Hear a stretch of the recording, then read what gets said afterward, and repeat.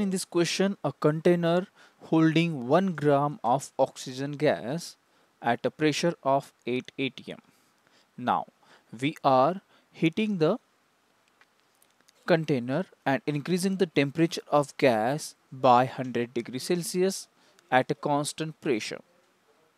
Now, we have to calculate what heat is required in order to increase the temperature by 100 degrees Celsius at constant pressure, and also we have to determine how much will be temperature increased if the same amount of heat is gained by the gas at a constant volume. So here in the first condition the pressure is constant and volume is changing, and in the second condition, as we can see here, the volume is constant and the pressure is changing. So here, first of all, we have to calculate the number of moles of oxygen gas. So the oxygen gas is O2.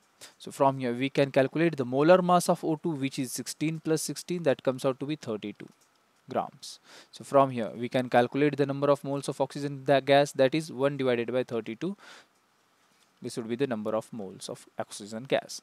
Now after that, we can write the equation for heat, where Q will be equal to N Cp delta T, where delta T is equal to 100 degrees Celsius as it is stated in the question, and the value of number of moles we have found here, and the value of Cp is given to us in the question. So from here we can find the value of heat required in order to increase the temperature by 100 degrees Celsius at a constant pressure. Now this value of Q is same when we are increasing the temperature of the gas at a constant volume, and after that we have to calculate the value of change in temperature at a constant volume. So for here we can write the equation of heat for gas at constant volume, that can be written as N Cv delta T. So this value of Q are same for both of them. The number of moles that we have found, the value of Cv is given in the question, and from here we can find the change in temperature easily.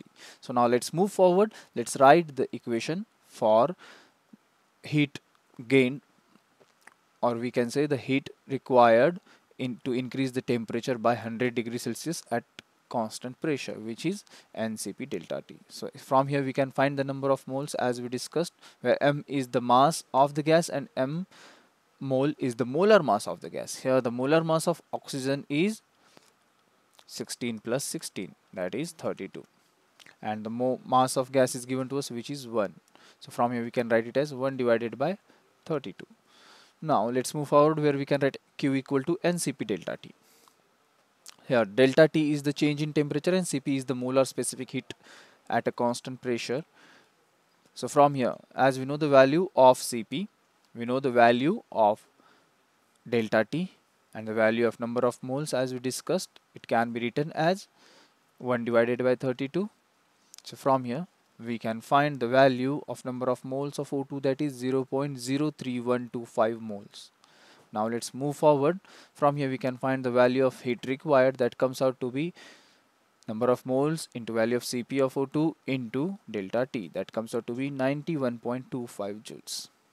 Therefore the heat required to increase the temperature by 100 degrees Celsius at a constant pressure is 91.25 joules.